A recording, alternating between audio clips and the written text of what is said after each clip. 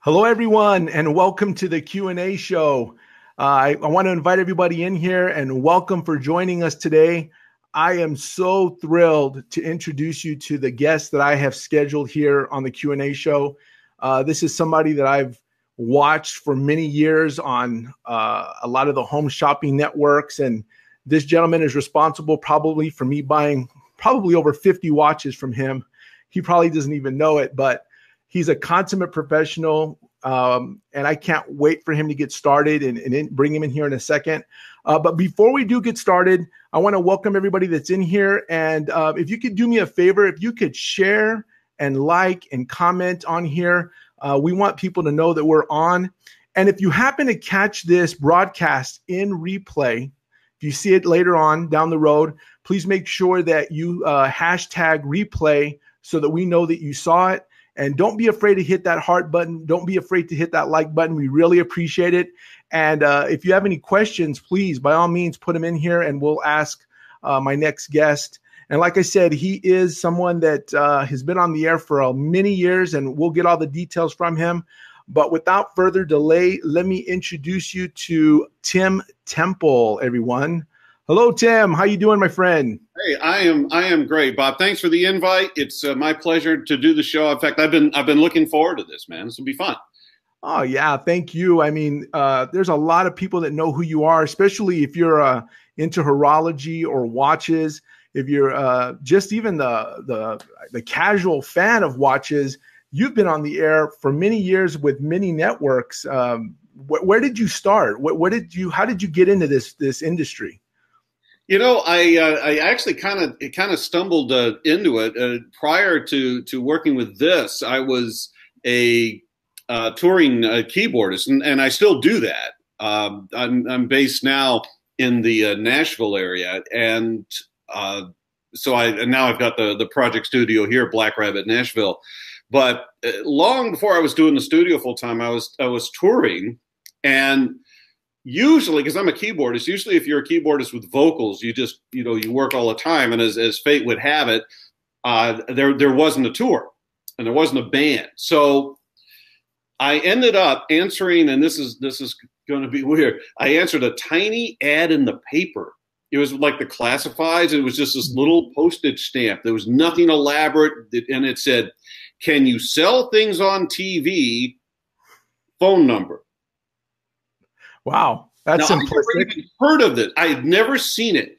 The closest I can recall ever seeing this was way back in the day. You would go to, if you were at Disney World and you went to Space Mountain, they have this, and it's still there now, but it's changed dramatically, but they had this diorama of the future. And part of the future was this woman ordering dishes off of TV. And that was my only exposure. I didn't even know this existed. And for no reason at all, I went, yeah, I can probably do that.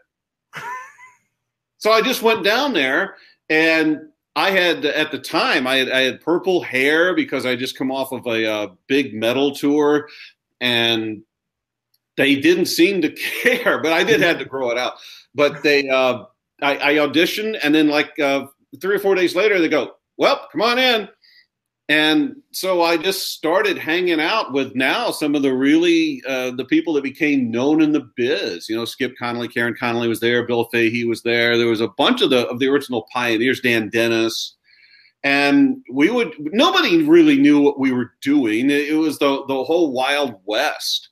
And let's see if that works. Okay, well, let's see if that works. And it all spiraled from there. But I didn't answer your question. That was where I started. It was called the Home Shopping Club in Clearwater, Florida. And that would later become, you now know as Home Shopping Network, or HSN. And was that with local when it first started? Yeah. Did they go national right away? Cable systems. And you didn't, you called in, and we would sit, well, I still do, I guess, sit at desks mostly, but you'd sit at a desk. You actually took the call, and then you wrote down the order. And then whoever called, they had 2 service centers in 2 different counties, like warehouses. And it wasn't a warehouse. It was like a strip mall, not like a strip mall. It was a strip mall. And you would go in, And then the clerks would just bring the stuff up when you gave them your membership number, and then you go, yeah, I want that, or I don't want that. And that's how all this started. So yeah, it was that's how this business, would foster and become, the empire on television. But yeah, it was local. Wow. Yeah. And so how did it transition from you're selling, I guess you were selling all kinds of stuff at the time, right? How did it transition to watches? That was something that was just, it was right place at right time.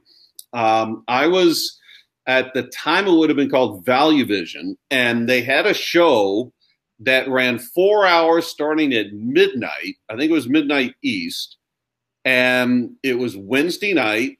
And you would, they had this guy that would fly in and sell pocket watches, just one-offs, actual antique pocket watches.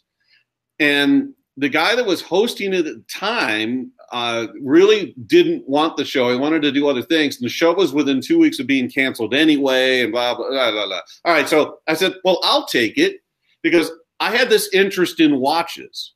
And I thought, well, it's probably not going to last, but as long as this guy's coming in here, pocket watches are something I didn't know a lot about. I can learn some stuff doing the show, and let's just do this.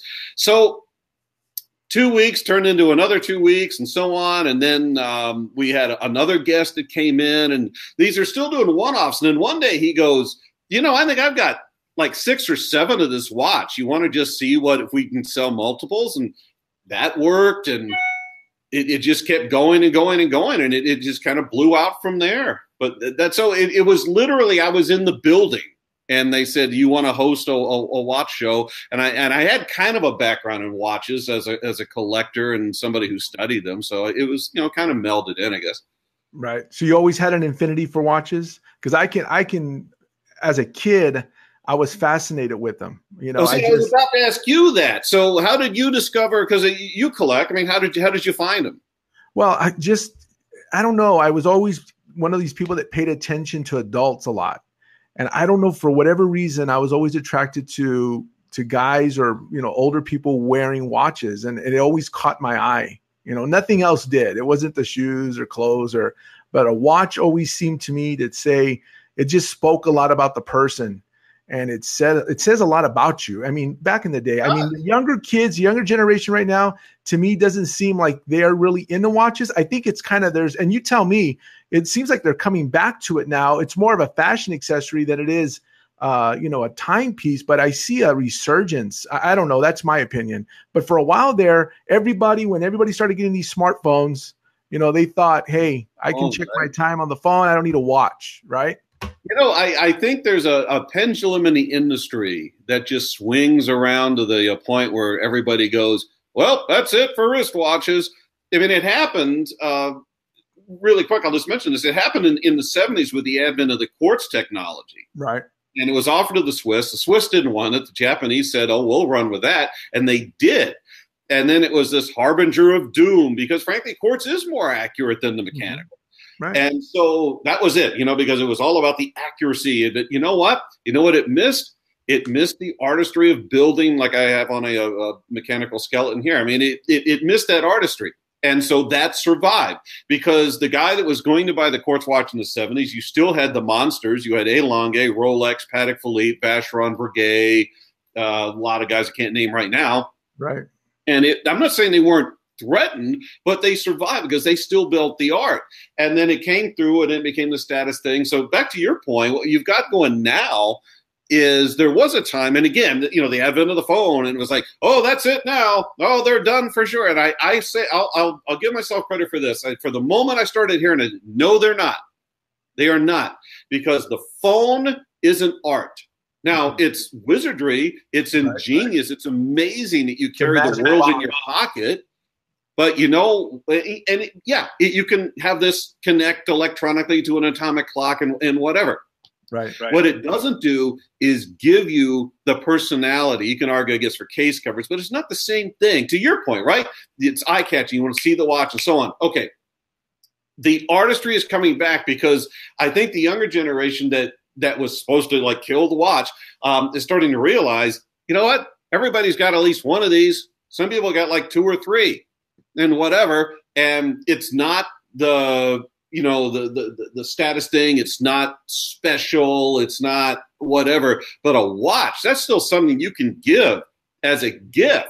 Like many years ago, you could do it now. I mean, they become, all right, no phone is going to be an heirloom. No.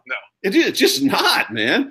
But watches can be, or you can inscribe them, and it's the art of the mechanic. I mean, the reason, like you mentioned, like you were attracted because you saw, like the people wearing the watch would be eye catching.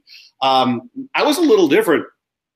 Here's a quick story. I actually found my first mechanical watch. I must have been about 5 or 6. I was actually playing where I wasn't supposed to. I was playing under the YMCA, which I won't elaborate. I don't remember why, and I mean under the building in this dirt. I don't even know why we were all in there. And I found this buried mechanical watch. I didn't know what it was. And I took it home, and of course my parents took it away, maybe take it back down to the YMCA. I don't know whatever became of it. But I started thinking, that's a little machine, and you could wear it. It could tell time. And you know what? To this moment, it's still the fascination to me. These are machines that are also art, and they also impart the passage of time. It's a little ingenious device. And so there's the fascination. And I think I went off topic there, but I tend to do that. But it was all good. Yeah, good. Awesome. So let's get how many watches do you have in your watch collection? Do you even know? Are you a big collector, or are you a little bit more selective now? Well, you know what? Actually, I've pretty been much like more selective, I think, than a lot of people think. There are many guys that I converse with via Facebook and so on, and over the years with emails that have collections that dwarf mine for sheer numbers. I mean, these guys have hundreds. And for a while, I befriended a guy here in the Nashville area that he claimed it's the largest collection in the world. I don't know how to prove or disprove, so I believe him because I've seen it? A small part of it, somewhere north of 17,000. Have you seen any portion of it? Oh yeah, yeah. He has. He's of means for sure. I mean, I was over at one of his properties, and he had a vault down in this very large basement that is floor to ceiling, just boxes of watches. And that was just a very small part of it. He actually, I think at one point he had actually purchased like a bank building or something that went out of business, and he stored his really high end stuff down there. And yeah, so I saw some of it. But anyway, back to your question. It's nothing to do with me. See, I told you. I don't know exactly. I roughly right now, if I had to guess, probably between 50 and 60. Something like that.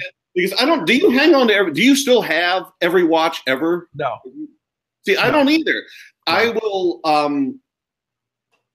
I will amass a certain amount, and then I'll go through them, and some of them I'm not as excited as I used to be, or I'm not wearing it, or whatever. And then I'll very quietly just start moving out of that portion. I'll do it with eBay or something, and I'll very quietly just get rid of them because I'm going to flip that, and I'm going to get something else. Right. So I'm not like I've got every single watch ever.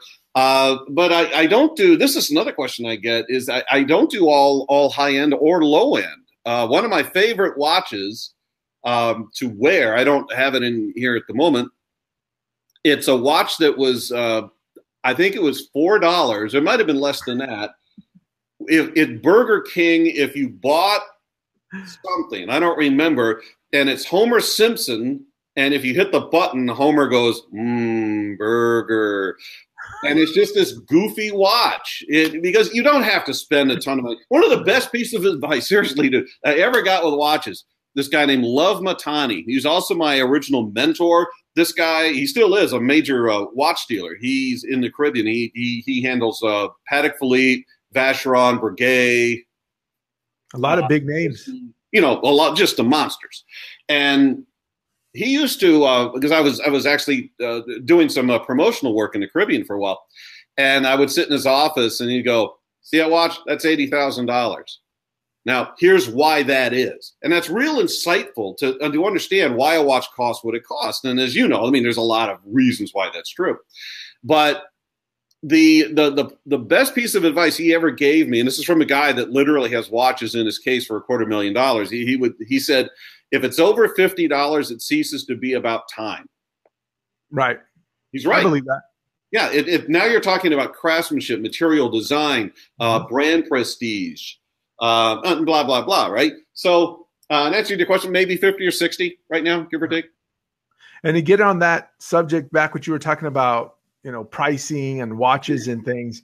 I do have a lot of people that always question me because they see me with a different watch every day. And, some of the watches, they think that I spend way more than I actually do for the watch. But for me, it's not about the money. And I always tell people I'm not a watch snob, right? Do I like the big names? And there's some watches I could never even purchase. They'll be out of my price range forever. But there's some that, that I like, and they're not that expensive, and I wear them proudly. And I'm happy with them. So I tell people I'm not a watch snob, but I do have some nice watches in my collection, but nothing crazy. I think a big mistake that a big mistake collectors can make is becoming a watch snob. You're really missing out on some very cool stuff. You should. Absolutely. Like a watch snob would never wear the Homer Simpson watch. And I'm telling you, that's just this really weird little funky watch, and it's fun. So I've got, anywhere from there on up to some relatively high-end stuff, I guess. But don't be a watch snob. Like you probably hit this too. Like I will never own a quartz watch. Well, you're missing out. All right. Then you don't own a Lunacode 2, which is probably one of the coolest watches with the Soprod 7-engine movement that you just decided you don't want that. That was majorly cool. Right.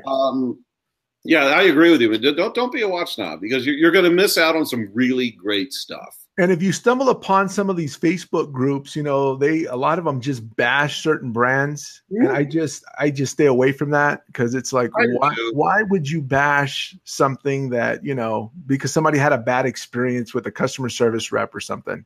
It just doesn't make any sense to me. But the customer service rep might have had a bad day. Exactly. I mean, you don't know all the backstory. And if there is a clear pattern, where you can make this out, I have a suggestion. Why don't you just not buy that? But to go and start carrying the sign like I'm going to pick it or something. I mean, I don't think that really doesn't help. I mean. It's no secret for the last 2 years, myself and Mike Davis, we founded talkaboutwatches.com. And one of the missions that we have with that is we screen the watches that are on there. Right. You have to like them. We actually try to, because we turn, certain brands away. And sometimes it's due to design, and sometimes I just know that there's going to be like mechanical issues or stuff like that. And I think to your point, instead of just, joining a group and blathering on and being negative, if you're going to be negative, do you have a solution? And that's something I try to hold myself to. Like if I'm in the recording studio, am I going to start bitching about some guy's recording, or am I going to fix it? Do I have a solution? Because if you can't offer a solution, then really you're just in there kind of venting, which I guess there's a therapeutic side to that. But what's the solution? What could be done different or better that makes it better for you? And some of these groups go beyond venting. I mean, it's just like venom. It's the whole group is about bashing one brand or two brands. And, you're almost embarrassed to say, well, I own a whole bunch of those brands, that brand, I have a ton of those. And so I kind of just stay away from it, Well, I don't. I do it for a little different reason, actually. I don't.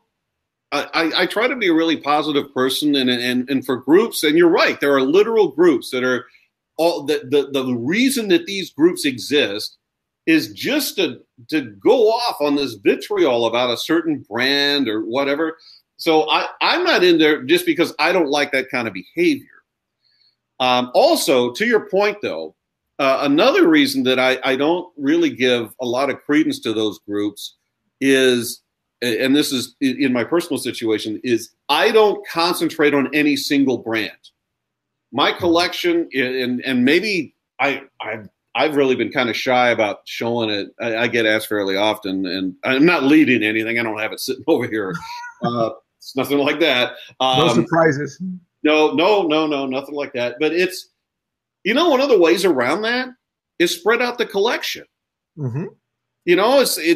I'm not implying that watches are investment, and that's another thing. Don't think of your watches as investments, because they're not. And even if the individual that sold you that watch, and I know it wasn't me because I've never used the I word, they're not investments. Now, there are some that can go up, but it's not like you're trading us, like stocks or commodities or anything like that. But if you look at my collection, I have anything from sterling to the exoskeleton. I did, if anything, I'm kind of heavy in exoskeleton generation 1 and 2 because they're 904L steel, they're hand built, very complex cases, and they're visually interesting. I've got a lot of the Eastern European stuff, the Russian stuff. So I'm in the Denisov, and I mentioned earlier Vostok Europe. I've got, I think, only 3 or 4 Invictas. I've got 3 or 4 Androids. And I bet you that one of those Invictas is the Bolt, if I'm not mistaken. You know what? I'm thinking about doing something with that Bolt. Here's what I have. Maybe somebody can, I don't know, would this be of interest? I'm thinking about doing a contest where somebody could win it because I have the Bolt that started it all. You sold it to me. I remember that show. Yeah, right? And I bought that Bolt at Ayal's house. Presentation. And it was they had a Watch Geeks get together, and then they had the show live over at Ayal's house. I just happen to have the chocolate Zeus, and it's the exact piece that I own is the one that was used in all the promo. So for somebody who's really into the Zeus, it would be kind of fun to have the one that started it all. So yeah, I did hang on to that. It's a cool watch. It needs a battery, but I have it. Yeah, cool build. Pretty big, but it's a cool build. Very. I mean, that's a great example, especially if you're looking at the original stuff, where the physical work it took to make that case and the melding of the cables. It's remarkable. It's a very. They say it was 2 or 3 years in development. They didn't even know if they were. I think it was about 3 the market. I mean, I haven't worked with Invicta officially in a while, but yeah, it was like 2 or 3 years of R&D. Mm-hmm. And I'm sure they've all made money on it now, but for a while they were in the red just because of the R&D cost on it. There's probably like 10 or 12 different versions of it now. Oh, if not more, yeah. Of course, now they're doing the cables and like I said, I haven't worked on them for the better part of 2 years, but the colored cables and whatnot are going on. So again, a great tangent, but my advice, if you're concerned about any, and I don't care what the brand is, you're concerned about any particular brand, diversify your collection. Mm-hmm. And another way to here's some unsolicited advice is buy the watch correctly. And I know this sounds like promotion, and I guess in a way it is, but one of the ways that we have set up, like what Mike and I do at Talk About Watches, is we make sure that the watches are priced to move the first time. Mm-hmm. And if you'll buy the watch properly the first time, you can at least minimize the downside. But I really encourage everybody getting into watches. Don't treat watches like investments. And I've heard people presenting watches. We go, and this is an investment. No, it's not. No, it's not. Mm-hmm. I have a few watches that have gone up. Like one of the jewels, if I ever did show my collection, this is one I would show because I have serial number 40 of Quintin, which a lot of people don't even know that brand. Mm-hmm. And actually, I like collecting brands nobody's heard of. So right. I kind of think that's fun for some reason. But number 40 was handmade by Renee Quintin, and that has significantly gone up since I bought it. But I would tell you that I didn't buy that to watch it go up in value. I bought it because I think he's a genius. And you like the watch. Yes, and I love the watch. That's exactly right. And so it didn't matter to me if it appreciated or depreciated. I love the watch. And I knew I had it priced right at the time, and I made a move, and that's what I did. So, what's your go-to watch? I mean, what do you go to? What do you wear the most often? This is a Watch Star I've got. I actually like this one because it's a mechanical automatic. It's comfortable, looks great, and just goes. Another one, the Lunacode 2. Like I said earlier, it needs a battery at the moment, but I love going to the Lunacode 2. If I want to go a little bit higher end, So you've got a Maurice Lacroix I really like. That's a kind of a transparent. Beautiful watches. It's really cool. I love that brand. Oh, they're beautiful brands. Yeah, beautiful. And yeah, I'm a big fan. So I only got one of those. Let's see what else. Denisov. I'm a big fan of some of the bit of the higher end Russian stuff. So I got a couple Denisovs way back when I was in the shop at home days, which is how I ended up in Nashville. I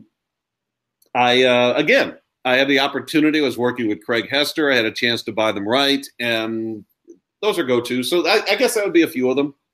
We have a question coming in from a viewer right now from Ed Weeks Jr., and he wants to know what's the best starter watch to buy. That's a great question. I don't know if Ed, if you can help me out a little bit. I'm assuming that's for yourself. I would need in a perfect scenario, I need to know a bit more about how you intend the watch. Like for example, if you just want to wear it to work, it could be one thing. If you want to do it in sports, I'll start with the sports side. Hands down, if you want, and I don't mean a watch that looks sporty, but not really, one you actually use. And this is my other go-to, Casio G-Shock, for sure. That's if I'm doing my photography, like this stuff, the really big format stuff I do. Sometimes I'm out in weather for many hours, all sorts of weather and extreme heat and cold and wet and dry. Okay. G-Shock just laughs at that stuff. So if you want to start a watch that you'll have for many years, just put it on and go get yourself a G-Shock for sure. Something a bit more dressy. Again, it's a great question, but I kind of like to know what your budget is. Basic Start mechanical and automatics. I like some of the lower end Vostok Europes. I put you into that. He says for his son. I need to know how old your son is. You see where this is going. It suddenly snowballs into way more complex than Ed ever wanted. If you want to get a mechanical automatic, fairly affordable, rock solid customer service, because I want you taken care of, look at Vostok Europe. And Christopher, you're right. Casio G-Shock is it's amazing. But if you want to stay mechanical or mechanical automatic, let's say you just really want to get a toe in the water. I don't even want to spend Vostok Europe money. Pick yourself. I like Sterling. Sterling has rock solid customer service. Mm-hmm. They have outrageous designs all the way down into classic designs. And I actually own a fair amount of Sterlings. I became a Sterling fan in 2001, 2002. These guys were the first brand to really bring serious dial work to TV. They're still the only brand that brought a Swiss tourbillon to television.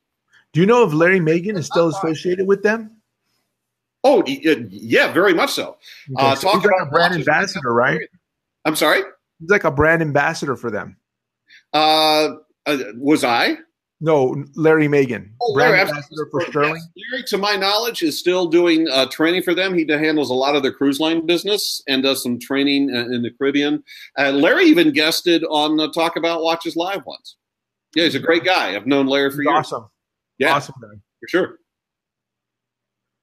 Well, that was interesting there. So let's talk about.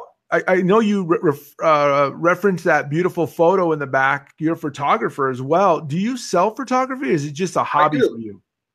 It's I will just be upfront on this. The stuff I sell is not inexpensive for most people because it's aluminum. Like this piece back here is done in that's a 2x6 done in high end aluminum. It's mirror polished, and then. Yeah, it's a long story, but the pigment for the photo is actually inside of a resin, so the light comes through it the first time, hits the mirror, comes back out the second time, so that actually kind of glows in a dim light. But yes, I do, and people who want to check out my photography, it is templeimagery.com. You can check it out. And you don't have to buy anything. Just go look at it and hit me up.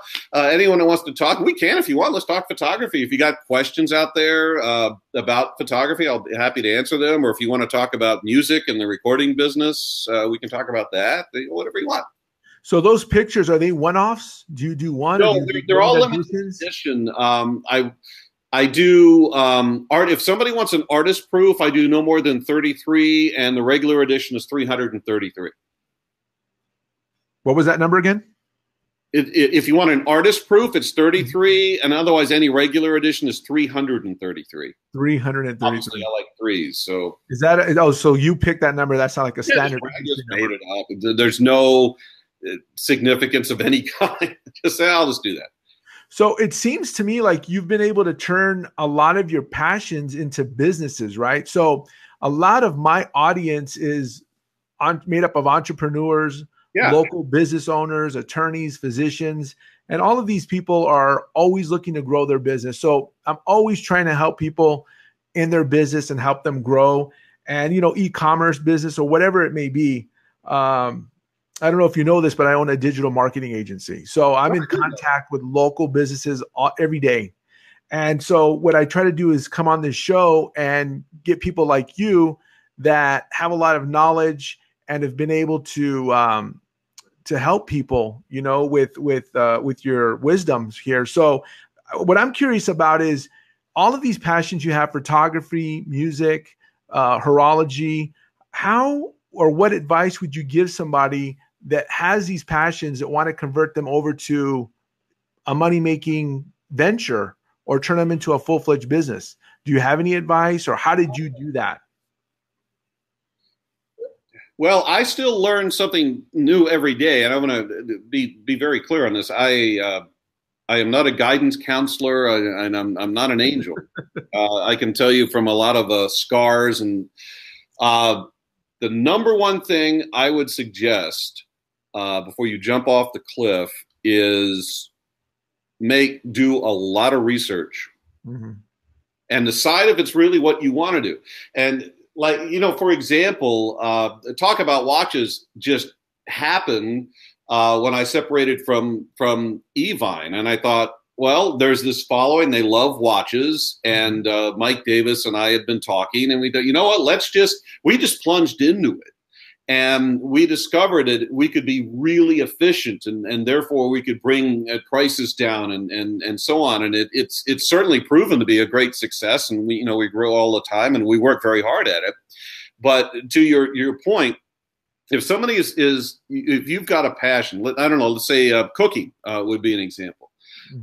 If you want to expand that, are you talking about selling like cupcakes? Would it be like something you would send through the mail? Is it something you're going to open brick and mortar with? I mean, there's a lot of things to research, and you kind of brainstorm it over a bottle of wine with a friend, and you go, "Oh, it's easy." Well, I don't think so. So number one thing I would say is do a lot of research in the area. No, there's Joe from Shop NBC. Hey. Thank you, Joe. I appreciate you hanging with me all these years. It's nice, man. So I know that sounds kind of trite or maybe almost obvious, but seriously, doing a lot of homework up front, you can decide this is something I want to keep as a hobby, or this is something that I can really make a go of. I'll give you two quick examples. The reason that photography exists now as a business for me is it was never my intent to make it a business. I shoot because I love to shoot. And I've been very blessed in the sense that I can pick and choose who I work with, and the places that I would go just to shoot. And I would just take the time and create. But people started asking when they see the work, can I buy that? And I had enough people ask, is like, well, you know what? I think I'm going to arrange where you can buy that. And so that's cool. That's how it started. If you're like my little scenario with cooking, if you've got enough people that have complimented you, do you think they would pay you? And just do polls. Start with your friends and friends of friends. And then if you really think that that's rock solid, then maybe it's time you take a serious look at it. So hopefully that's of some help. I encourage entrepreneurship, by the way. But I will tell you this, it's scary. It's scary, but when it hits, there is no greater high. Oh yeah, it's I work harder now, and in fairness, I do own more than one business, but so I do a lot every day. I rarely get a day off, but there's a real difference when you're working for yourself and you're working with people that you respect and you're working with products and with concepts that you love. That it was such a, it's a time-worn adage that, if you work for yourself, I'm paraphrasing, I think it's something to the effect of, if you work for yourself, you'll never work a day in your life, or something to that effect. I kind of disagree with that. I'm well aware, I'm keenly aware I'm working, but there is a rush to it. If I was doing those huge days, 7 days a week for somebody else, and into that so much. So yeah, I guess that's the single biggest piece of advice. I hope that helps. That was great advice. So what is your primary focus, or do you have just an equal balance of all of your projects you've got going on? That's a great question. First of all, there's not an equal balance. Any one of them can step up at any time. Right now, honestly, photography is kind of on the back burner because Talk About Watches has taken off so big. That for those of you who don't know, it's talkaboutwatches.com. So you can go to the website. If you haven't checked it out, in fact, let me do a little caveat. I promise I'll come back and talk about it. The answer. Anyone who wants to check it out, Bob's going to post a link, and if it's not there now, it'll be up in a replay. You guys should get on the talkaboutwatches.com mailing list, and I'll give you 2 good reasons right now. First of all, we just today opened a contest, and you'll see it if you go to talkaboutwatches.com. And in case, because I don't know if Mike put it there yet, but if you go to the Facebook page for talkaboutwatches.com, you can't escape it. And the point is, we're giving away an Alexander Valjoux 7750. Somebody's going to win it just for getting on the list. That's awesome. Okay, well, let's make this even better. And I only got this okayed late to today, and technically it's still not okayed, but I'm going to go on a limb with this. Anyone who gets on this list is going to get, and let me be clear, there is no catch. There is no cost. We're asking you to buy nothing. You're going to be entered for, somebody's going to win the Valjoux 7750 by Alexander. I think it's list on it's close to $1,500. We're going to give that away, but that's not where I was going. Everyone who gets on this list, just get on the list. You are going to get a subscription to About Time magazine. That's a great magazine. Yeah, it is. And you're going to get 4 issues, but check this out. So I know the editor-in-chief of About Time. Anyone who comes through TAW and gets on that list, you're going to get access to the full archive of past issues. Wow. Yeah, that is a wow, because that, to get a past issue, depends on the issue. It runs anywhere from, I think he said it runs anywhere from $7 to $20. You will have access to the entire archive. And this is all at no cost. You just have to be on the email list. Well, believe me, you guys, for everybody that tuned in tonight, you guys are lucky. I'm going to go ahead and post this in the replay. Please do. I'll put the link up there, and I encourage you to go ahead and click on it and try to. When are you going to give it away? Do you have a date yet, or the actual watch is going to be given away in roughly 2 weeks? I think What's the value of that watch, Tim? Do you have a value of that watch? It's roughly about $1,500. Somebody wants to look it up. You can go to the Alexander website. I think it's $1,400 and change. I think. That it's the Alexander Olyn, Olyn, and I know I should know this. I think it's a little over $1,400, $14 or $15. So right around in there, I'm really sure. Valjoux 7750. Yeah, and it's on solid link bracelet. It's black with midnight blue metal. It's gorgeous, beautiful watch. Okay, so we'll make sure to. So everybody that's watching, please hit hashtag replay. Okay. I want you to hashtag replay, because I see a lot of you all are on here, but I need you to hashtag replay so we can get this out to as many people as possible, and like and share this, because I want people to take advantage of this wonderful offer that Tim and his crew are doing. I think that's fantastic, Tim. Thank you for doing that. Thanks, man. I really appreciate it. And I appreciate getting the word out. And again, seriously, obviously only one person is going to win that Valjoux, but it might be you. But even if it's not, everyone who gets on that list, seriously, is going to get the subscription to About Time magazine, 4 issues, digital version, and full access to the past issues. And all you have to do is be on the list.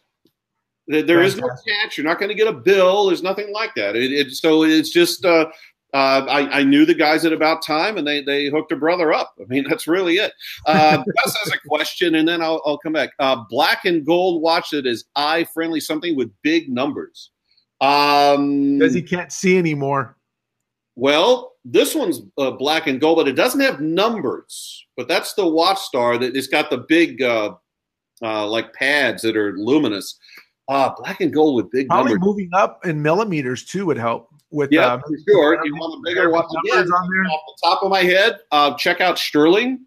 Mm-hmm. They do some really cool black and gold stuff. VE, Vostok Europe, does some pretty cool stuff. And a lot of this stuff you have on your talkaboutwatches.com website, right, Tim? Yeah, you can get it from, then there's other sources, of course. But yeah, obviously I favor Talk About. I will say this. Talk About Watches, I can't say always. Nobody can say always. No. More often than not, Talk About Watches has the lowest price in the United States. We always try to do that. Now, sometimes we can't. But you're always going to be ultra competitive, and we're very often the best price out there. So Sterling we carry. Exoskeleton. You know what? We carry a couple of black and gold exoskeletons right now, but the numbers on them aren't that big, to be honest. VE would be a good. CT Scuderia. I don't know really what your price range is. CT Scuderia, we're going to be doing a show with them this coming Tuesday night. What does their price point start at on that brand? I missed the question. What is a price point on that brand? CT Scuderia they start at about 1,200 and go to about 3,000. But remember, I talked about buying it right. Tuesday night, 9 p.m. East, Facebook Live or YouTube Live, we're going to have all the C2 Scuderias that we can get at half off. And that's buying the watch right. And if everybody joins mailing. Say again? Yeah, if everybody joins that mailing list with that link we're going to put out there, they'll get notifications as well. Course. Yeah, we'll keep you guys. Oh, and by the way, we also do deals of the day. So you're going to get that. You're obligated to do nothing. And we don't spam either. Somebody goes, are you going to spam me? No. We only send 1 email a day. And you don't share their emails with anyone else? We never share. We never sell the list. And so you're very safe. And seriously, to get that subscription, there's no reason you guys shouldn't sign up.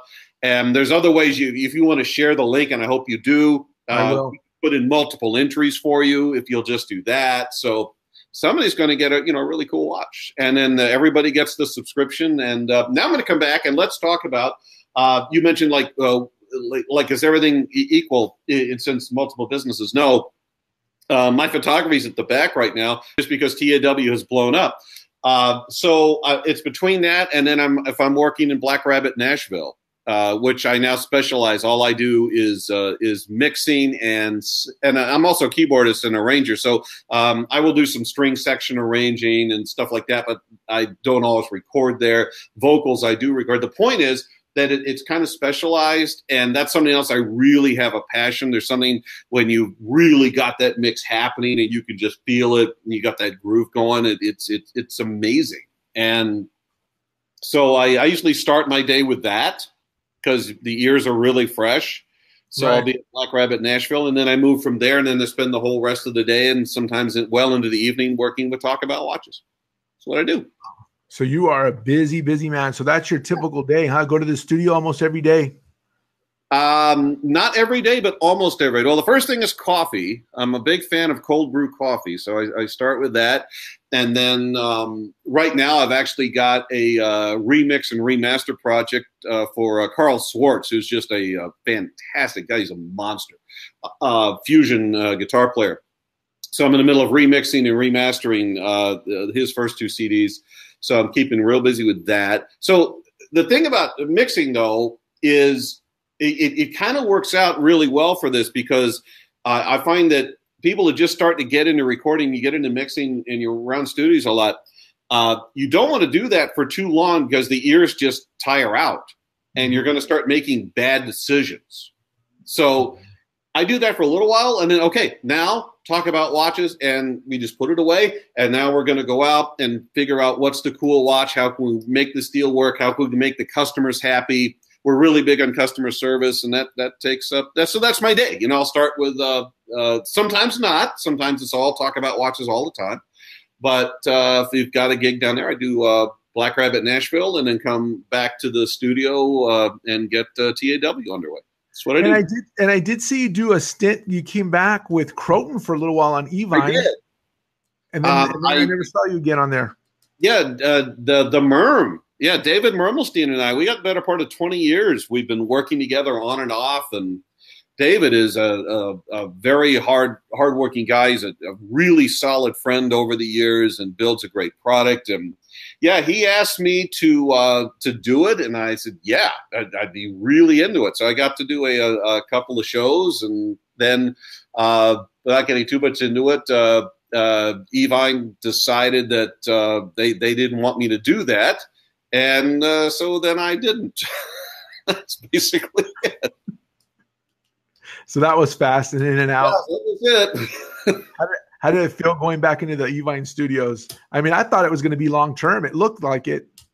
That was our goal. When David and I talked, it's like, yeah, let's do this. Here's the thing. I'd never literally worked with David as a partner. I'd always worked with him where I would host a show and then, the Merm would come in and would guest, and we just hit it off. And I've had different members of his team on various shows. I mean, but members of his team did Shop at Home with me. They did JTV with me. And so I've just known him, but to actually say, you know what, let's be literally on the same team. We had every intent to do it long term. So I was sad it didn't work out, but I enjoyed it. Yeah. Well, for those of you who don't know, David Mermelstein is the owner of Croton Watches. Yeah. Croton Watches. The Merm, as he is known, what everybody calls him. Aficionados. And a great guy. I hope you guys get to meet him sometime. He is one of the most just genuine, warm people you'll meet, and that comes across on screen. Yeah, when he's on, it does come across.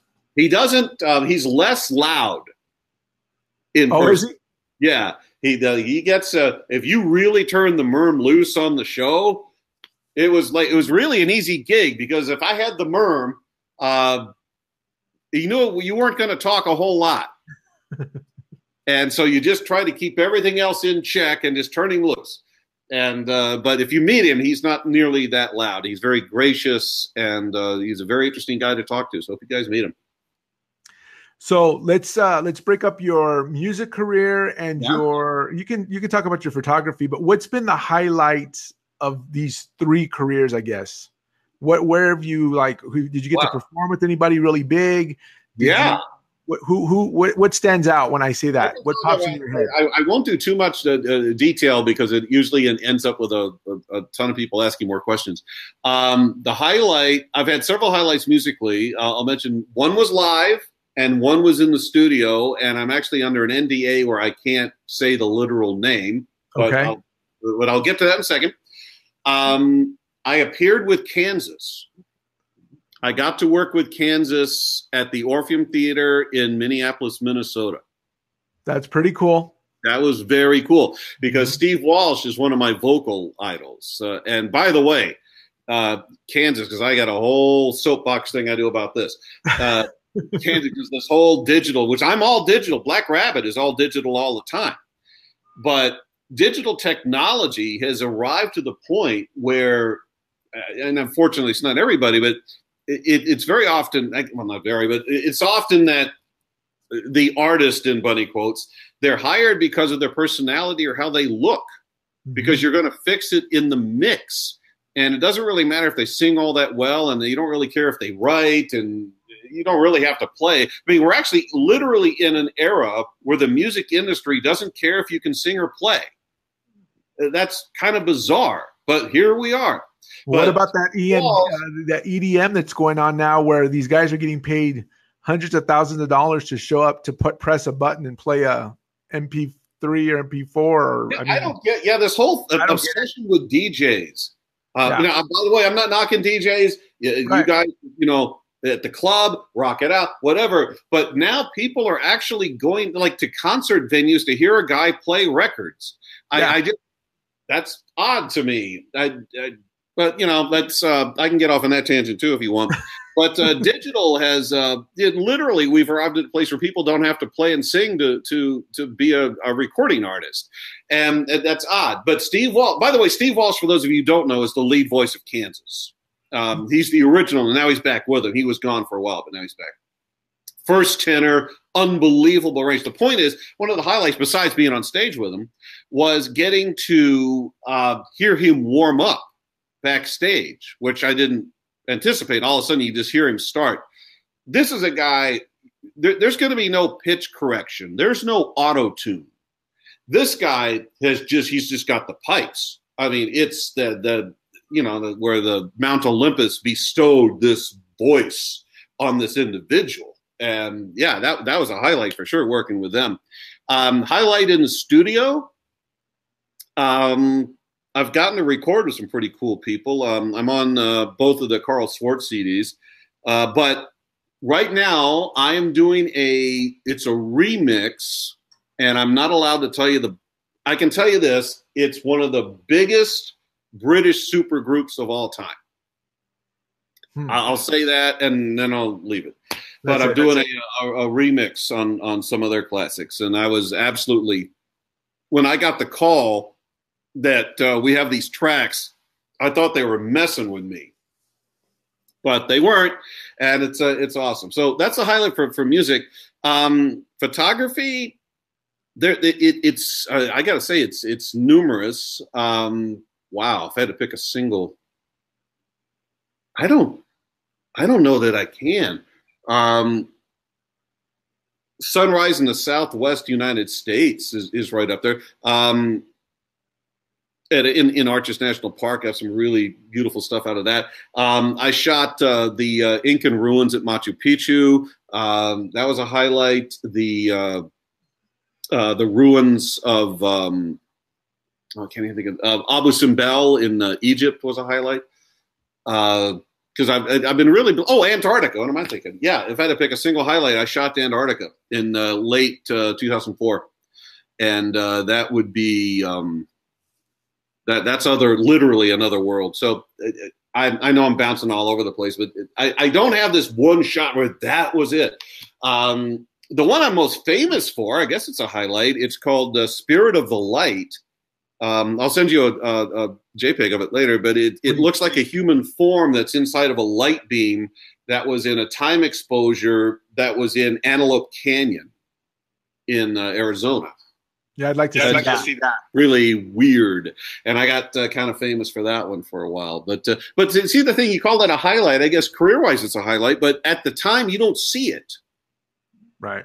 And I wasn't even the only one shooting there. There's maybe 15 of us that were shooting there, or more. And I just happened in my exposure in that exact moment happened again. And that's part of the magic to me of photography is these little clips of time. It's really cool. It's like, in fact, I was out shooting with, I mentioned earlier, Craig Hester, he handles Vostok Europe and so on. I was shooting New England fall foliage, and he lives in New England. So I hung out with him for a bit. And I was showing him the difference of what magic light is. Because there's certain times of the day where the light is magic and the rest of it isn't. And I remember he called me like 2 days later. He said, "Hey, man, I went by that place. Yeah, it just looks like nothing now." I said, "Yeah, but it was magic when we were there." Because you have to be there. Yeah, and being a lot to me, because I'm a natural light photographer. I don't use strobes at all. Even if I'm shooting portraits, I don't use strobes. So knowing light and knowing how to manipulate it in post-production it's a pretty big deal for that. So there's that. Let's see. You have Gus on here. He's guessing the Stones. I cannot confirm nor deny, actually. No, I'm not. I guess I am sort of being coy about it, but even if you said it, I wouldn't be able to go, that's it. The good news is you'll be able to come back on the show and reveal it. Yeah, well, maybe work that out. Yeah, if I get through some tremendous legal hurdles, and honestly, I don't even know if the project at the end of it all, if it's going to get approved. But the highlight is it's something about a band that unbelievably famous, and you're in your own studio, and you bring up those sliders, and the original tracks come out of the monitors. That's the rush, and if it happens to lead to something really cool, I'd be all into it. But we'll see. It sounds really cool. It is, man. It's and I'm sorry I can't tell more, but in answer to a direct question, that's a current highlight. Video retail, highlights. Working with the guy that invented the Casio G-Shock. He came on the show once. That was a highlight. I was the third guy in the industry, and it was in very rapid succession. The first ever to do a $1 million show. The first was a guy named Mark Brown, followed by Dan Dennis, and I was the third. So you sold $1 million worth of product in one show. In a single show. And how long was the show? 3-hour block? Yeah, that's a 3-hour block. I would have been the first to ever do $1 million hour. We were selling, this is back in the cable value network days, we were selling 2 computers simultaneously. And one of the buyers, I don't remember who, but basically somebody suddenly panicked and pulled everything down. They were afraid they couldn't fill all the orders. And so it fell shy of the mill. And I'm quite certain somebody at HSN or QVC or whatever has long done $1 million hour. It's probably not that big a deal. But in the 80s, that had never been heard of. And so I almost got to do that. So I guess technically it's not a highlight if I didn't do it. What else? I did the first Invicta. Actually, I did about 30 Invicta remotes, but doing the very first one with the big watch geeks get together, that was a highlight. That was that was fun. Pretty badass. Yeah. I mean, they have some Rabbit fans, the Invicta fans, right? I'm sorry, say again? You have a lot of Rabbit Invicta fans out there. Well, they are. Invicta fans. I was just talking to About Time Magazine about them today. I mean, there are 2 brands that I can name that were let's leave the ultra high end out of it, that the fans are just rabid. Invicta certainly one of them. Without a doubt. And to meet at a Watch Geeks get-together like that, and to meet several hundred of them and just to hang out and talk watches, that was just a rush. The other brand, for the record, which actually the fan base is nowhere as large but is even more rabid, is Exoskeleton. That is probably the single most rabid fan base, especially for Gen 1 and Gen 2. If you can believe it, they're more rabid than Invicta, but Invicta's certainly larger. They're the powerhouse. There's no they're doubt. very avant-garde pieces, aren't they? Or they used to be? Yeah. Now that I've gotten all into it, I mean, WatchStar is actually related to them, but especially Generation 2, they started coming out with the superlative star that has the stones that float in the O-ring, and the Intercontinental has the 15-link bracelet, this crazy stuff. I'm friends with the person that invented Exoskeleton. They're recluse. They're hard to get to know, but it's worth your trouble to do it because they're amazing. They hold so many patents. They invented glass for Boeing. And they invented, if you've ever been in a BMW at night, how it kind of glows red-orange. They invented that. That's cool. Yeah, it is really cool. What else? There's some LED technology. So, yeah, there's some really cool stuff going on. So, and talk about watches carries Exoskeleton. Your website carries Exoskeleton. Oh, yes. Yeah, we do. And actually, you talk about buying watches right. We carry right now some Generation 2s that are made of 904L steel, and that's the steel that Rolex uses. You should grab all of those because all the Gen 2s that we carry are factory direct. And to my knowledge, we're the only place right now you can get factory direct. We're actually we work so closely with Exoskeleton. We're actually a registered retailer for them. And pretty much to my knowledge, anywhere else, if you want a Gen 1 or a Gen 2, they're going to be pre-owned. That's not necessarily bad, but they are going to be pre-owned for better or worse.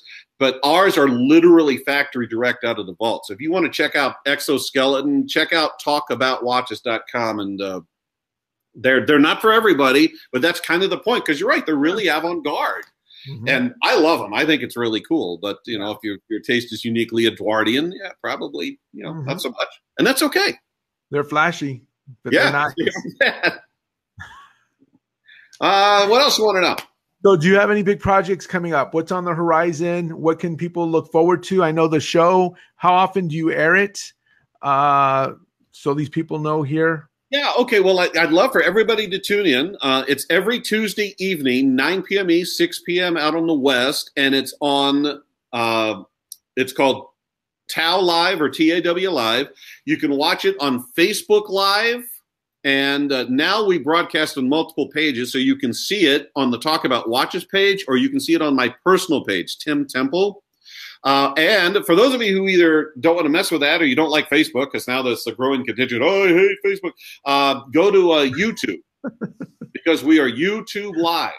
And we just started that last week. And by the way, when you sign up for the, which I hope you are all doing, when you sign up for that not newsletter, for our email list, you will have an opportunity for 5 additional free entries if you just like our YouTube channel. There's all sorts of ways to get multiple entries, and that's one of them. So if you don't want to mess with Facebook, just go to the Talk About Watches YouTube channel. And this is all free, of course. And also that way, for those of you who want it up on your smart TVs, you can now watch us on the big screen. So it's 9 p.m. East every Tuesday evening, and then of course it goes into repeat, much like your show does. So it turns into VOD, and it's really cool. So projects coming up. Let's see. Yes. CT Scuderia, which is a high-end, relatively high-end Italian brand, will be this Tuesday, and I'm letting the cat out of the bag. I was planning on not announcing it till this weekend.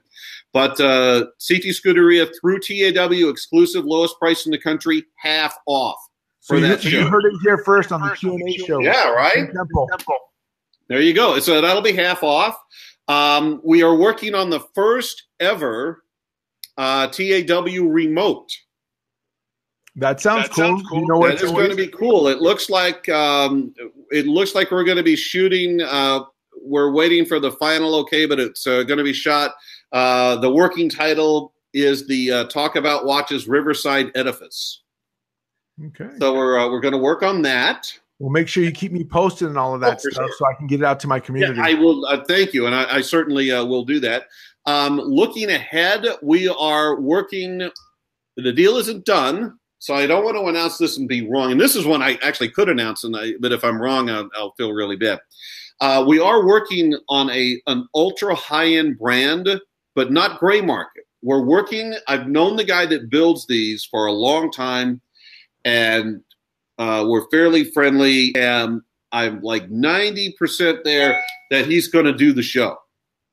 And that means that you guys will get unprecedented access and price breaks on one of the finest handmade watches out there. And I'm very excited at the prospect of that. So yeah, we got some pretty cool stuff intriguing to me, Tim. I'm sorry? That's intriguing to me. Oh, good. Yeah, you'll love the show. It's one of my many things I love getting on soapboxes about. Stop calling everyone genius. Everyone is not a genius. Just because you have a dance record does not make you a genius. You know, this guy is actually a genius. This guy figured out mechanically he reinvented how to present the passage of time. I'm sort of giving hints here, I guess, but like his watches don't have conventional hands on them. One of them uses a pendulum. I mean, it's crazy. This guy comes up with it.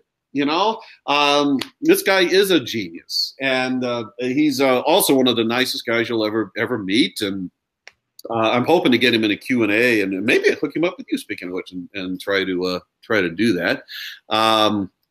Apparently, Robbie just thinks something happened that was really funny. He thought, you said everybody is not a genius. Yeah, but they're not. Yeah. Seriously, they're not. Just because you made a dance album, you're not a genius. It's so horribly misused. And of course, then you can parse, well, who, I'll give you a genius. Who's a genius? Leonardo da Vinci. Mm-hmm. That man was a genius. Michelangelo. Arguably, right? Nikola Tesla was a genius. Mm-hmm. The guy that made the dance album, not so much, not really. So much, right? Abraham Louis Breguet was a genius. I can name some geniuses. That's about all the material I have. I totally agree with you. There are musical genius. I think Rachmaninoff was a genius. Mozart, of course. I think a lot of the classical guys were right up there. Keith Emerson, I think, was an absolutely brilliant keyboard player. There's certainly, I mean, for sheer writing, I think some of Billy Joel's stuff. I'm not calling him a genius, but I think his writing is brilliant. Eddie Van Halen reinvented the electric guitar. Jimi Hendrix forged new ground. There's certainly guys that have made monumental advances. Les Paul creating the multi-track recording system. For me, and this is not everybody's taste in music, but I think Prince was just, to me, he was a genius. The guy could play. That's a great example, right? Where this guy did absolutely ingenious work. I met him once, actually. I recorded in Paisley Park. I worked on a movie. I was out there for 2 weeks, and it was a very brief meeting. And I'm not implying I was like hanging out with Prince. That didn't happen. I met him actually. It's a very, very nice facility, and they have an atrium, and then off the side he has his kitchen where he had his chef and so on. And I just kept my lunches and stuff in there, and I was going in, and Prince was in there. And I said, "Hi, what do you say?" And Prince goes, "Hey, how you doing?" That was it. That's my Prince story. That sounded more like a Michael Jackson, Tim. Actually, he's got a little lower voice than that. Right. It's kind of this gravel, and his vocal range is incredible. No, I never met Michael. Most famous person I ever met, though, was a musician, Robert Plant. Wow. Robert Plant. That's huge. Yeah, that was, and you know what? He is one of the the nicest, it's a frontman for Led Zeppelin. Yeah. What are you going to get? You don't know. And it was purely by accident. It wasn't in a studio with him. It was nothing like that. It was pure happenstance. And he was one of the most just gracious, nicest people. And I've always remembered that because he had license to go the other way because he's so incredibly successful. And he doesn't. He was very, very nice. Stevie Ray Vaughan, a brilliant player. Gus is getting into the game. We're going to like guys that can play really well. Yeah, Stevie Ray, a great player, no doubt. Well, in my opinion, I just don't think there's very many musical genius or icons alive anymore. There's very few. I feel like we're losing so many of them in the last few years. I mean, there's a handful. You name one of them, like Robert Plant, but we mentioned Prince, Michael Jackson. They're all gone. There's only a handful left, and I don't know. There's one of my original idols, and he's still a big influence for me, is Elton John. I've never met him. Ironically, someone I went to school with became his florist. That's my collection of my kind of Elton. I never met him. I'd like to sometime. Right. Elton, honestly, I don't like his new stuff. I just don't. I'm just being really honest. I kind of wish that he would go the Billy Joel route. I love it. Like most of Billy's early work, I'm a huge fan. I don't like the Christy Brinkley era much at all. But you know what? When Billy got done, he just stopped. Mm-hmm. He hasn't recorded in 20 years and he says this. He goes, I have nothing further at this point I want to say. And Elton just keeps doing it, and I just don't like his stuff. But you talk about, I just did on Facebook, I just did like the top 10 most influential albums, and I got challenged to do that. And both he and Billy are on the list, but for their early work. But you're right. And I'm going to come back to my soapbox that you started earlier. Okay. And one of the reasons I think we don't get and let me preface this by saying, I think there are musical geniuses out there. I don't think that the percentage is the same as it was in the 70s, in the 60s, in the 40s, and the 90s, and all these great, you think of the monsters that recorded. The industry doesn't necessarily want that anymore. The industry, and this is, to be clear, this is my opinion now. Okay. I think the industry now sells CD covers and album covers. They want the male and female models. And then, if you can't really sing, well, I mean, we'll fix it in post. Get into it. Well, the earliest case, this is hardly proprietary. Milli Vanilli was signed because they look like male models. And then they had other people sing for them and tried to get away with it. They won a Grammy. Yes, that is one of my favorite soapboxes. This is an album that is literally fraudulent. Right. That was awarded a Grammy.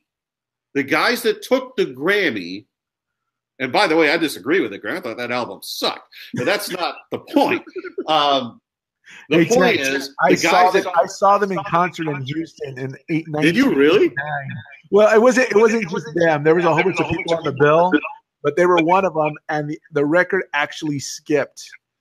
Okay? Oh, that's awesome! They had to run off stage because. Oh, is that the famous clip that's on? Were you at the famous clip that's on YouTube?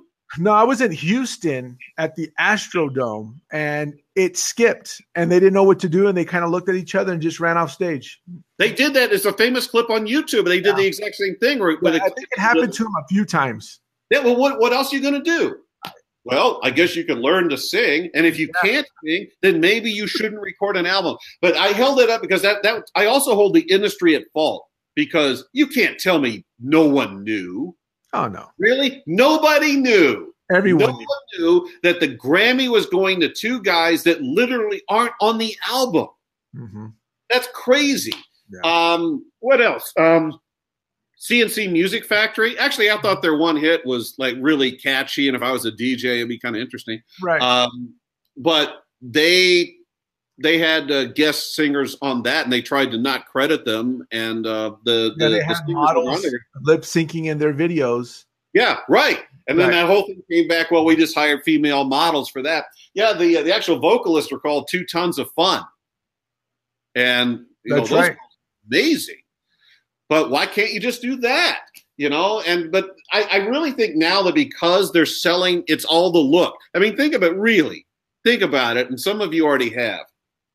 When's the last time, what era other than this, every single musician is ridiculously good looking? All of them. And here's the other thing. They all sound the same. Yeah. In fact, a great friend of mine, Michael Torok, he's the one of the founders and lead guitarists for Impaler. And I've mixed a couple of their pieces. And if you don't know, Impaler is one of the bands that did shock rock. And you all heard of them. I'll tell you where. Tipper Gore, in front of Congress, held up that album and demanded that the government protect the children. That was the Impaler album. Right. That and the Purple Rain album. It was awesome. It was that and the Purple Rain album for Prince's song Darling Nikki. Yep. That she used, those two artists. I got to tell you, I'm a small government guy. I'm not going to get into the politics. In fact, I rarely do politics at all because you invariably just piss off half the country. So I don't do it at all. But the other half loves you. The other half's mad at you. Yeah, the other one is really right on. The other, well, I'm not going to do anything for you ever again. So I just don't get involved at all. Right. But my claim with Congress is that Tipper Gore did hold up my friend's album. But he and I have talked about this. Let me give you a real time example where and let me at least defend my position on this. Which is, if you listen to, let's just take the 70s. If I play you the first few bars of any track on Boston 1, you will tell me what band that is. If I play you anything from Queen, you will tell me what band, just for a few seconds. 2 riffs, 2 or 3 riffs. Because Queen sounds different than Boston. That sounds different than Led Zeppelin, than then sounds Jimi Hendrix, then sounds Eddie Van Halen. Right. Everybody had their own sound. But you drop the needle now, I can't tell you who it is, and neither can you, unless you happen to literally know the album. You don't drop the needle now, Tim. You push the button. Yes. There's no more needles. That's a good reference right there. Push the button. In fact, it's in the recording biz. And again, I own a studio. It's called On the Grid. Now, for those of you who don't know what On the Grid means, is that your tracks were recorded very likely to an electronic grid. Let's say, and I'm just going to make this up. Let's say you recorded at 120 beats a minute. Then when it arrives to me to mix it, I'm told this is 120 beats a minute, and then I set up my system so that it reads 120. Now, what I don't like to do, and I rarely do this for the record, is what's called quantize. And sometimes even the recording engineer will do this, and that means you tell the computer to make everything perfect or certain sections perfect. And this has gotten, it started, I'm sure, with really good thought, like 20, 30 years ago. But now, I actually left. I attended a seminar in Nashville where the instruction was how to take different syllables from different takes and make the word that you want.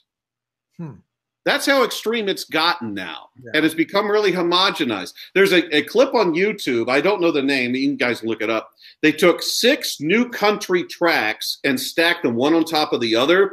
And so you watch the video and they'll show which one's live. But they start interchanging the voice, the lead guitar, the drums, and they're so perfect that 6 completely unrelated tracks are immediately interchangeable. They blend. And at the end, they play all 6 at the same time. And you know what? It's not really a train wreck. But it should be, but it's not. Well, I've heard, you're in Nashville, but I've heard that they actually have a cookie cutter system now and how they write the songs and give it to the artist. So is that true or is that myth? Well, I'm not a song. I'm an arranger. I do songwriting, but right. There's groups here that do writing. I'm not trying to avoid the question. I just don't have an answer. I've heard by the way, it's not even recent. I've heard for years that there's a formula, but I sure wish I could get that formula because I'd like to write a hit song.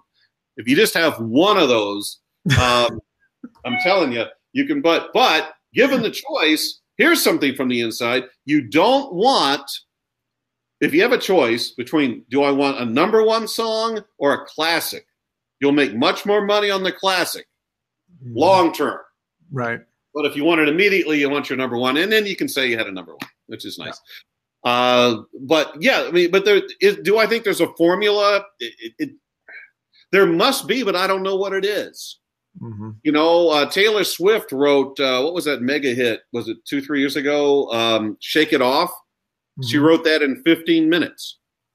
But doesn't she co-write with a lot of people? Yeah, she co-wrote that with I don't recall her name. It was a songwriter. It's one of the local female songwriters that co-wrote it with her. I think if you look at the credits, I don't even know if she's written one song by herself. She writes a lot of the lyrics, and I think she comes up with like the hook or the melody, but there's always other way back in the day. I think she was, but I'm not sure. I have actually met her, but let me be clear. By no means do I know her. I don't know her much about her background, but she's she is considered now she's a money machine. There's no doubt. So Tim, let me ask you. So if somebody's watching this and they're a musician and they go to Nashville, they could actually rent out your studio. Or is your studio private? My studio is private. And let me be clear. I just do mixing. Now, I'm not saying if they were to come to Nashville and they wanted to record vocal, it's a case-by-case basis. If you wanted to record with me, I consider myself much more a mixing engineer, though, than a recording engineer, and those are two different arts. Much like mastering, I've done it, but there's a real art to mastering, and I'd rather not, but I've done it. With that stated, I will throw this out for everybody in the audience.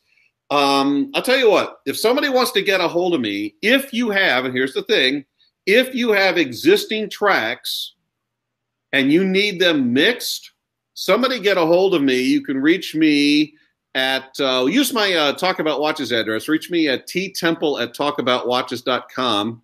I'll mix your project for free. Wow. Did you hear that, everyone? To just get a whole, and I have to like the project, don't bring right. It can't be. You have standards. Yeah, well, I've got this guy that writes the best white supremacist music you've ever heard. Well, keep right on walking. I'm not gonna do it, but right. But I'm not. Why would you do that? Why would you do that, Tim? Why would you offer that? I'll hook him up. Wow.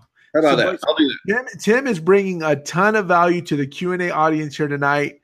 Unbelievable, you guys. Ton of value. This is fun, man. We can just go. What else? So, okay. So I ranted about music. I think I even got off time. I didn't think I answered your question. You've answered all my questions. Okay, good. That's a relief because I kind of don't do that sometimes. Not on purpose. And my goal here was just so that people can get to know you. Like I said, I've watched you for years. I know a lot of people on here have watched you for years, and it's just a little behind the scenes to actually get to know your personality. We all know you're a funny guy. You do impressions, and we see you every once in a while. You used to let loose. I have very limited impressions. I do. I just discovered that I can do. I can do J. Montgomery Burns from The Simpsons. Yeah, excellent. And I didn't think much about it until I happened to do it in front of a professional impressionist. And he went, "Man, that's really good." And I thought, "It is?" So then I just kept doing it. And then I discovered, because my speaking voice is similar to Harry Shearer, who does, of course, a lot of The Simpsons. So if he does the voice, I can probably get close. So that's how I do it. I can sort of do a Marge Simpson, but he doesn't do that voice. I can't do Homer, though. You've tried. I've heard you try before. That's Marge one octave down. Hello, everybody, except Homer. Do that. But that's about it. Yeah, so it's a very narrow bandwidth of bad impressions. What happens when we let Tim go? He can just go. I could just get off the screen, and he could just talk to you. No, we're not doing. We'll do nothing like that. Yeah, this is a great social outlet for me because I'm very often kind of like the lone wolf. I think one of the reasons I excelled at photography is that it's a lone sport. You don't have to gather around and have a bunch of people to do it. And it's the same with the mixing engineer. It's just usually just me and an assistant. So going back to the Talk About Watches real quick, I noticed. So it's just you now usually as the face, right? What is Mike not doing it anymore? I really want Mike to do shows. For those of you who could reach out and hit Mike up on Facebook or whatever, tell him to start doing shows because and thanks, Gus. That's very kind of you. I appreciate that. Gus just wrote me a nice compliment there.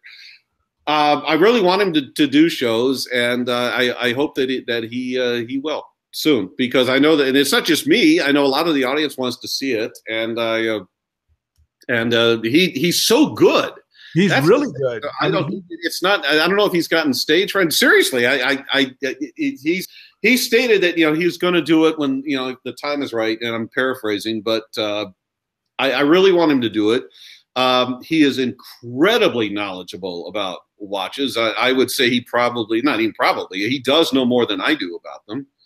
I think it'd be cool to see you guys back on screen together. I would love to do it. I would absolutely love, if not in the same room, much like we're doing. I want to start doing co-opted, and so I'm really encouraging him to do it. So yeah, in the meantime, if some of you guys want to reach out and hit him up and go, hey, do a show, that would be awesome because I'd love for him to do it. But yeah, for the timing, you're right. I have done the vast majority of the shows. Mike actually did a couple at the very beginning. For the record, don't make it sound like he's never. I remember the first ones, but then it was short-lived. It was short-lived. It was, and I want him very much to do shows, and I hope he does. But in the meantime, yeah, you guys are stuck with me doing them. Well, Tim, we've got to bring you back on here. I'd love to do it when we get to find out who you're mixing for, and there's other things going on with your business, and I really want people to to go to talkaboutwatches.com. I think it's a great resource. If you are just looking for watches, right now is a great time. Graduations, Father's Day's coming up. I know you guys had a Father's Day special. You had some crazy watch. By the way, that's a good point. If you haven't taken care of, I'll give you two really quick. I'll recommend highly, depending on your budget. We have a hell of a deal on a Curvex. It's a Curvex Swiss automatic. It's a $2,500 watch. It's gorgeous, classic, retro, $399. Never owned. It's new old stock directly from Gruen. Gorgeous. But something for everybody while they last. The list, I don't know exactly. I know it's several $100 original list. The Exo Retro P51 Mustang that actually has part of a P51 Mustang melted into the case, $34.95. Full packaging, hologram, everything. The same thing that went for hundreds of dollars. We got the mother of all deals on it. It's $34.95. Dad will love it. And that's $34.95. Yeah. Not $3,495. No, good point. It is $34, and that includes shipping. Yeah, I saw it. It's beautiful. Yeah. I was looking at it. I was like, wow, this is a great price. It's pretty much a must own, unless you literally just don't like the watch. I can't fix that. But that for dad, for granddad, for anybody, that you guys should go get that. And I should tell you, we can't get more. When they're gone, they're gone. But they're literally from the Exo Vault. And they're pristine. And you should absolutely get one of those. And a quick reminder, by the way, for those of you who are just joining us, and I'm glad that you are, Cece just joined us. Cece Ramirez, hi. This is actually your job. You should be doing that stuff. Join our email list. Talk About Watches. Check us out on Facebook at the Talk About Watches page. There's a link there. Bob's going to post a link on all the replays here. If you'll go get on our email list and make sure, this is important, when you sign up, you're going to get an email from us. Make sure that you respond to that email and confirm, and then you're on the list. And if you're on the list, somebody's going to win the Value 7750, but everybody is going to get a subscription from About Time Magazine Digital Edition, including access to their full archive. And this is not a trick. You won't get a bill. This isn't a 30-day trial. You will get a 4-issue subscription and access to the full archive. That's just for signing up for your mailing list. So you're getting something just for signing up for that. That's incredible. Get on the list. And by the way, if you don't know About Time Magazine, if you're a watch fan, you should be getting that magazine. It's a great magazine. Yeah. Awesome magazine. No doubt. Well, Tim, it's been a pleasure. We can go all night long. I know. And suddenly, and so, look, everybody, for those of you who just joined us, or if you caught this midstream, they're doing awesome giveaway. Tim's doing an awesome giveaway. But I need you guys to please, for everybody that showed up here tonight, I really appreciate it. #replay. Yes. #replay. And then we're going to go ahead and put the link for that giveaway and for that free subscription by joining his mailing list. And we'll make sure that we get that in there, and we'll shoot it out through all our channels, our Instagram, our Twitter, our Facebook. And so, yeah, this has been really fun. This has been a thrill for me, Tim. I really appreciate it. You're an awesome guy. And like I said in one of our copies, you're a true Renaissance man. I mean, you are involved in so much stuff, and you're very artistic, and you're just you're generous in what you do. And that's why you've been so successful over the years. Well, that's very kind of you, Bob. Thank you. I appreciate that. I appreciate the compliments very much. Bob, you've been very gracious host. Thank you for the invite. And I look forward to doing another show. This has been a fantastic experience. Thank you. Awesome. You guys appreciate it. Remember, like it, share it out there. And until next time, keep killing it. Keep rocking your businesses, because you guys will succeed. And I hope you got some wisdom from Tim, and make sure to go to his website. Until next time, you guys, see y'all later. Have a good night.